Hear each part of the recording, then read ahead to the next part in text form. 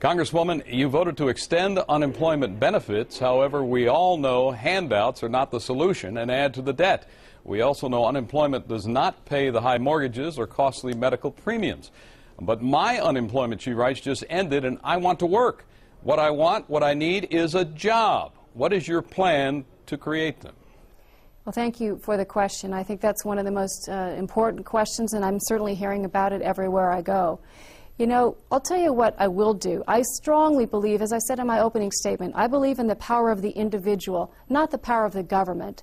I believe that a smaller government is better. My opponent believes that a bigger government is better. What I will do is to continue to fight to get government out of the way of the entrepreneur. The small businesses that make up the backbone of our economy, I will continue to fight to get government out of the way. But I tell you what I won't do. And I won't support something like Obamacare, which my opponent supports. Obamacare is a job-killing piece of legislation that will have nothing to do with providing jobs. It's going to make it so much harder. It is a big gobbledygook piece of legislation that is thousands of pages long.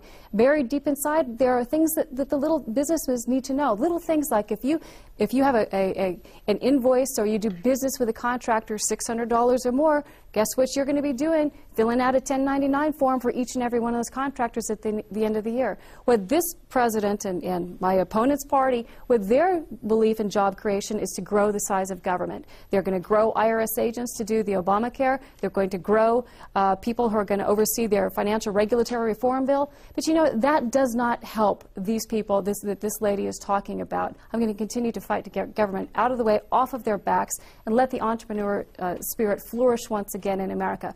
I so strongly believe in the individual. You know, I was brought up, my role model was my grandmother, who was widowed at the very beginning of the Depression, and I know how hard it was for her. She is my role model to this day, and I will continue to fight for small businesses and for everybody who's out there looking for a job, get government out of the way and quit growing the size of government where our children are going to pay that bill.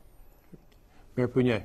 If my opponent truly cared about helping small businesses during the massive government bailout with no strings attached, she would have demanded that credit fell and went to small businesses to open up their credit lines, which is still part of the reason we're not on the road we should be.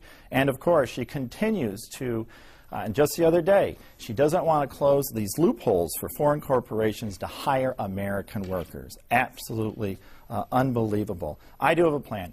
80% of the jobs created in this country are from small businesses. You have to focus on small businesses. I will provide access to capital, tax credits, and tax incentives to hire and reinvest in our technology and our training to get people moving again.